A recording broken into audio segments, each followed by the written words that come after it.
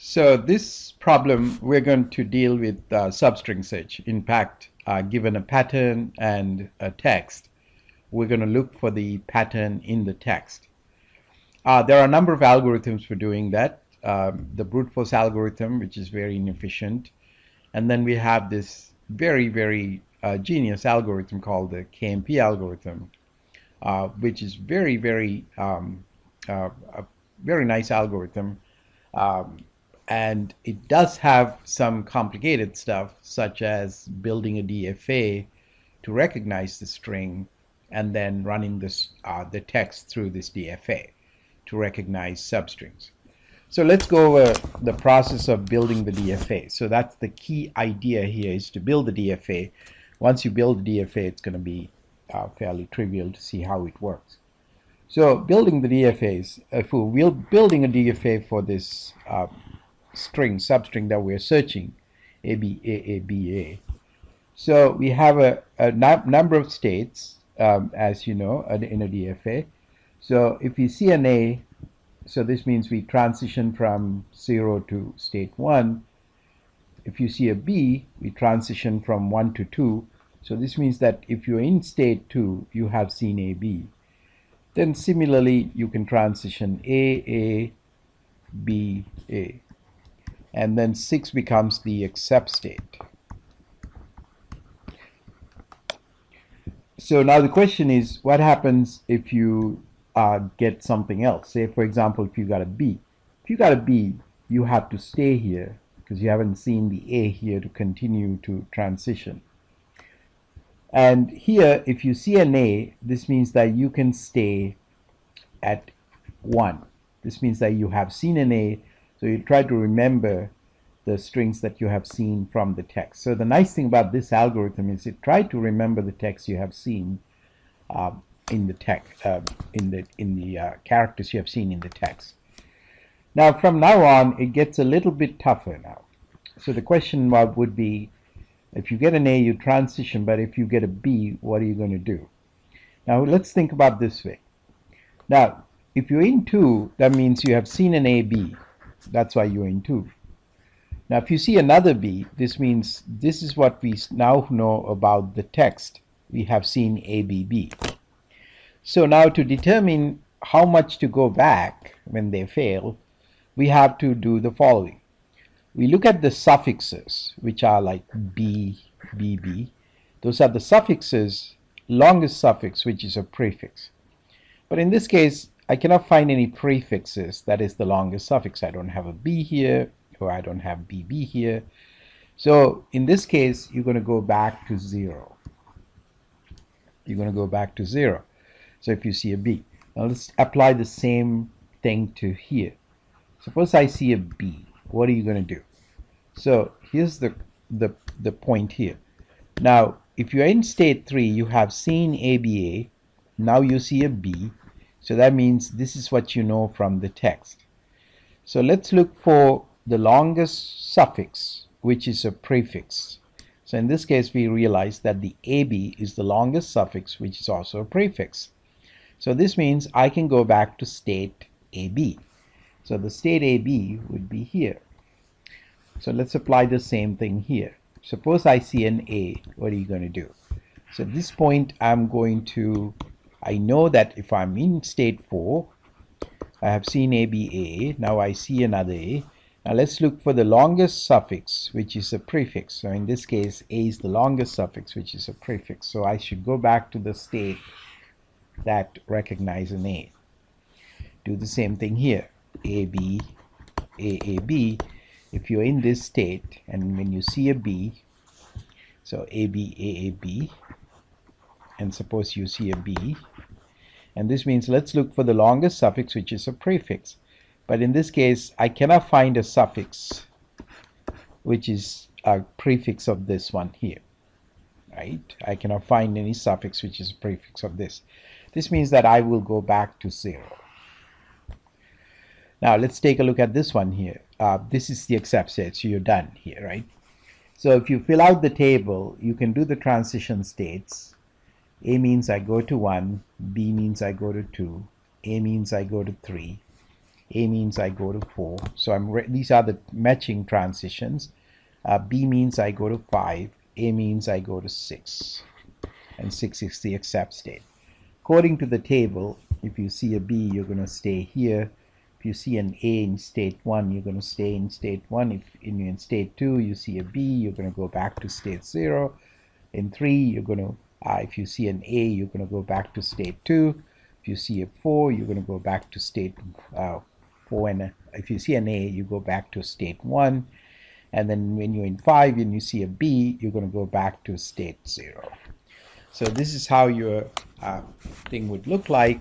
Now, to show you how this will work with the text, so let's suppose that we have a text.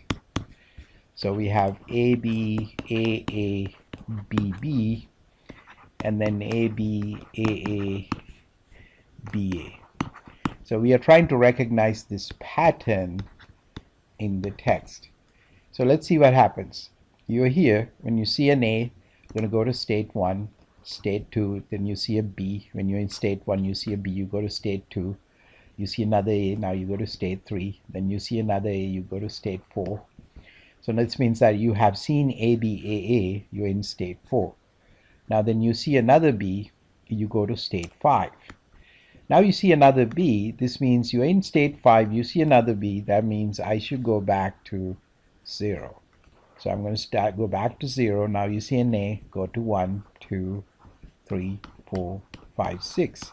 So this means as you send the text, now you'll see as soon as you see the text, you see that as soon as you see the when you go to the transitions, the state 6, you have accepted it. So this is how the algorithm works with the text. Once you build a machine, you can send this text to the machine, and the machine will say, okay, here's the output, we recognize that. So second part of this problem is that if you're given an incomplete KMP table, we're trying to determine the string. Obviously, if you know the string, you can determine the KMP table. That's what we did in the previous problem. Now here, we're given partial entries, and we are supposed to figure out what the string is, and then maybe fill out the other entries. Now, doing a problem like this will get you to appreciate the genius of KMP algorithm. So let's start looking at this problem. So we'll start with column 0. In column 0, if you in state 0, if you see an A, you're going to stay in state 0. This means you must be going to state 1 if you see a B. So B is a match transition. This means that all the columns must have exactly one match transition. We can apply the same logic here. And this means that if you're in state 1, you see an A, you go to state 2. So this means that you have the string A here. I can also draw the picture right now. So we have a B here, we go to state 1. When you see an A, you go to state 2. We can also do the failed transition things. So if you in state 0, you see an A, you're going to stay there. And then here, when you see when you're in state 1, you see a B, you're going to go back to 1. So this means I have seen a B here. So this is our DFA, and here's the table. Now let's apply the same arguments here. This is more straightforward. So this means that this has to be a B because we are in state 2. We see a B. Now we're going to go to state 3. Now same is true for state 5. When you're in state 5, you're going to you see an A. This means it's got to be an A. You're going to go to state 6. So let's do that. So we have 4, 5, 6, and 7, and finally the 8 is the transition. So we know when you're in state 5, you see an A, you go to state 6. And this problem says when you're in state 7, you see an A, you go to state 8. So that's an accept state. So this is where we accept the state, accept the string. Accept the string. Okay.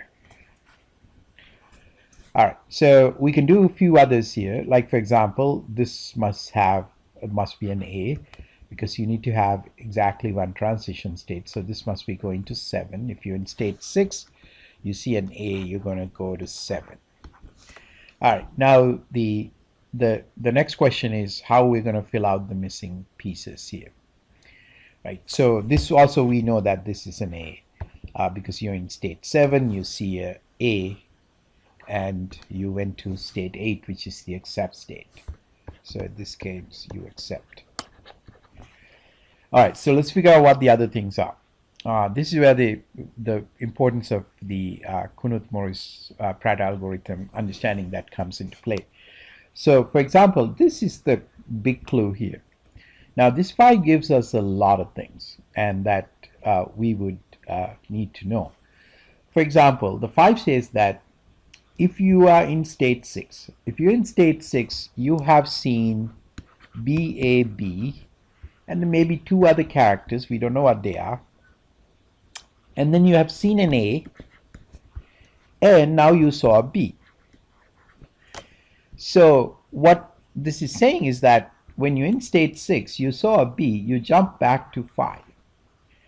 So what that implies is that that character just before you came to A here must be a B. It must be this character here. Now that also gives us the clue that the one before that should be an A. It must be this character here. In other words, this thing should be matching to that. So notice just by having that information that when you got to 6, you have seen an A and now you saw a B, and we had to jump back to 5. This means when you got to the 5, the last 2 characters must have been AB, and hence we know the string.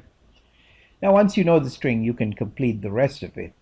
So we have at least solved the puzzle that when you're in state 3, you see an A, you're going to go to state 4, and so this means you're going to state 4, and then if you're in state 4, you see a B, you're going to go to state 5. So we have solved the puzzle here by figuring out, and 5 was the big thing that gave us this clue.